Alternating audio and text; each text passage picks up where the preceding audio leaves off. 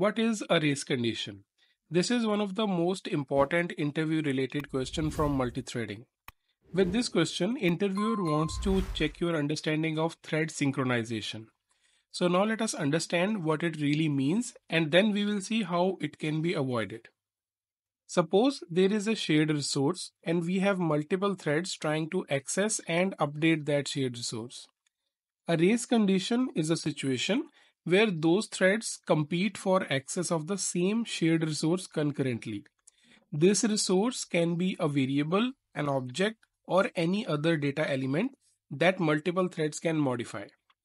Race conditions are the kind of concurrency issues that can be very tricky to debug because they often manifest only under some specific timing conditions. They can lead to program crashes, incorrect results, and other unpredictable behaviors as well. Now imagine two threads, thread A and thread B, both are trying to increment a count variable. If the increment operation isn't properly synchronized, the final value of count might be incorrect due to the race between these two threads to update the value. Let us understand a race condition with a complete example in Java. In our example, we will have a count variable that is shared between two threads, thread 1 and thread 2. Both threads will increment the count variable in a loop 10,000 times. Because the increment operation, which is count plus plus, is not atomic, there is a possibility of race condition occurring. Why count plus plus is not an atomic operation? Count plus plus is actually a three-step operation. First step is to read the value from memory for the count variable. In the second step, the read value will be incremented. And in the third and last step, the incremented value will be written back to the memory. So there is a high possibility that context switch can happen between any of these multi-step operations, which can lead to the incorrect data updates. Now let us try to understand the code where this situation can occur. Now this is our race condition demo class. Here we have one shared resource which is a count variable and we have initialized its value to 0. In our main method, we have one runnable task defined which is increment count. So what it does, it has a for loop which will run 10,000 times and increase the value of count variable. After that, we are creating two threads, thread A and thread B, and we are using the same runnable increment count. So what it will do, the thread A will increment the count value at 10,000 and thread B will also do an increment of 10,000 in the count variable. And after that, we are starting both the threads together. And in the end, we need to wait for both the threads to complete. And to do that, we are using join method. So we are applying join on both the threads. And once both the threads completed their execution, and in the end, we are printing the actual count value. Now, in such scenarios where the access of this shared variable is not synchronized, there is a high probability that a race condition might occur and that can result in unpredictable outputs. Now let us understand the flow of this code. Now suppose thread 1 starts its execution first and gets the CPU time. So thread 1 reads the current value of count variable, let us say 0. Now before thread 1 can update the count, it is preempted by the scheduler and thread 2 is given CPU time. Now thread 2 also read the current value of count variable which is still 0 because thread 1 hasn't updated it yet. Now thread 2 increments the count variable and writes the updated value 1 back to the memory. Now thread 1 resumes its execution unaware about that the value of the count has been changed because it has already read the value which was 0 and it incremented that value from 0 to 1 again and updates the final value 1. As a result, both threads incremented the count variable by 1, leading to the final value of 1 instead of 2. So in this way, we can see one update got missed.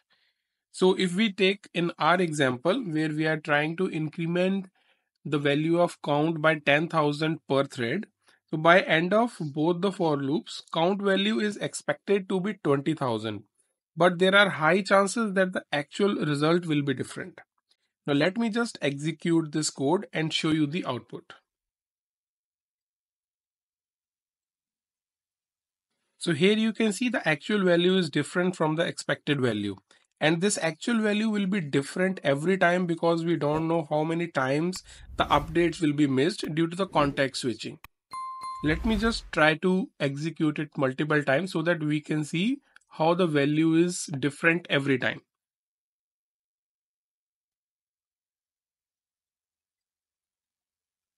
So now we know that we have an issue. Now the question is how we can fix it.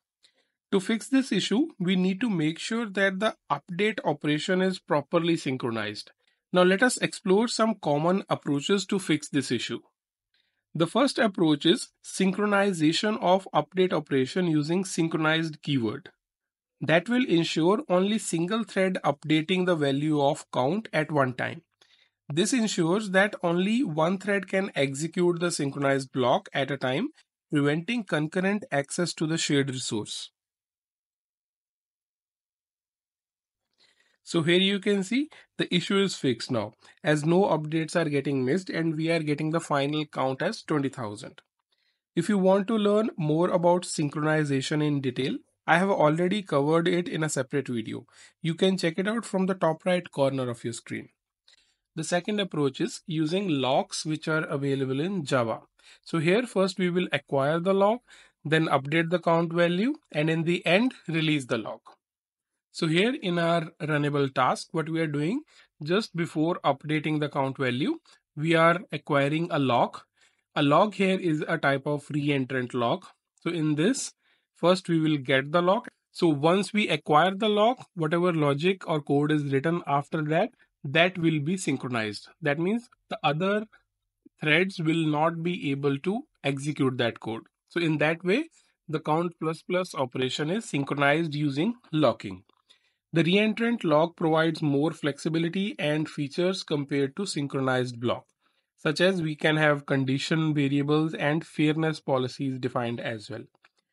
Let me again just execute it to show you that now we are getting 20,000 as an output. If you want to learn more about locks in detail, I have already covered that also in a separate video. You can check it out from the top right corner of your screen. Okay, now let us move to the third and the most elegant approach that we can adopt for fixing such issues. That approach is using atomic operations. So in this, as our shared resource was integer, so we will be using atomic integer in this case. Java provides a number of atomic data types which we can use in our application itself if we want to adopt for atomic operations. So the package is Java util concurrent atomic. Atomic integer provides atomic increment operations that ensures thread safety updates without needing of explicit synchronization. So here you can see we have this atomic integer which we are initializing to the value 0, and in our runnable task you can see we are using any locks nor we are using any synchronized blocks. So we are just using count.increment and get. This atomic integer will take care of synchronization automatically. So that is the only change that we need to do. Let me just execute it once to show you that this fix is also working. So here you can see we are receiving the count value as 20,000. So if you want to learn more about atomic operations in detail, I have already covered it in a separate video. You can check it out from the top right corner of your screen. Now we have covered what is a race condition, how it occurs, and what are different common ways to fix that, how we can avoid it in our code.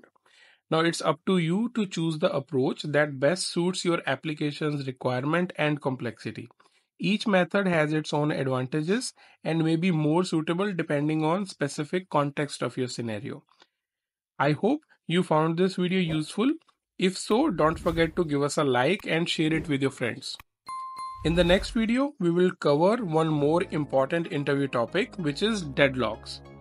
Once again, thank you so much for watching. See you in the next video. Happy coding.